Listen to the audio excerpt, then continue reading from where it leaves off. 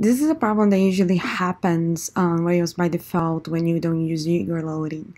Here we have a table users with one user, me, and a table addresses with my address. I forgot to put the zip code, but that's okay for the purposes of this video.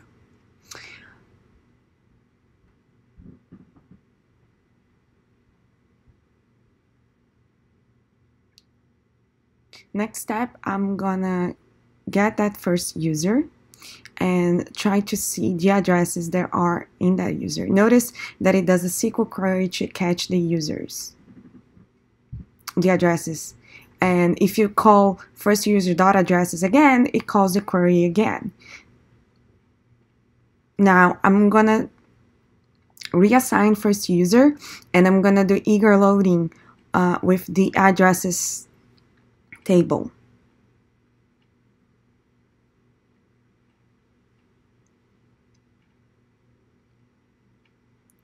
Notice it does two queries, user and addresses, and bring returns by default user for you.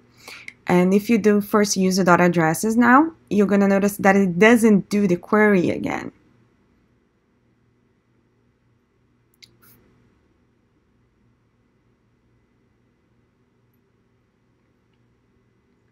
That way, you can call how many times you want, and still have the same amount of queries that you had in the beginning, which is only 2, no matter how many addresses you have.